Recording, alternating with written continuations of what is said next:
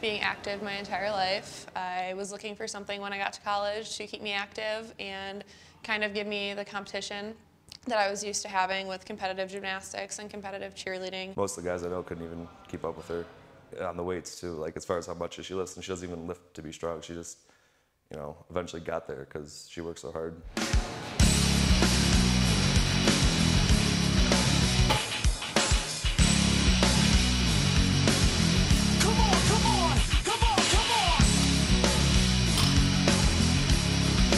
Just by lifting weights with a friend, and guys were helping to train me, and from there it just grew, and I loved everything that came along with it.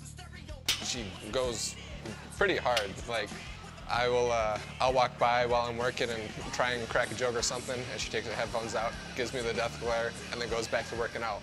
I was having like a roller coaster of emotions. I was going up and down, and it got to a point where it was so down that I told my parents, I was like, I need to talk to somebody because I can't get through this on my own.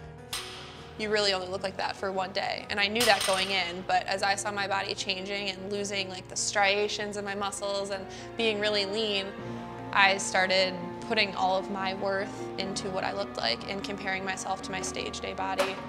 I reached out to this new coach who talked me through everything and made me realize that I could do this again, and I can do it totally different.